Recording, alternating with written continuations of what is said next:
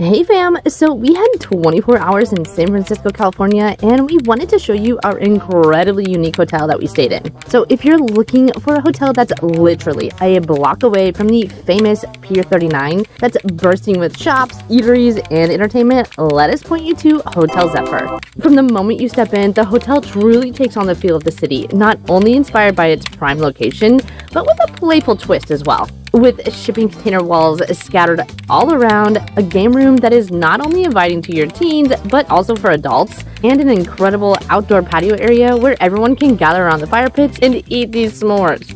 Yeah, it's pretty cool. They also have a decent-sized gym, along with a restaurant that's actually attached to the courtyard area, and it leads directly to Fisherman's Wharf and the Zephyr Walk, which includes multiple shops and restaurants.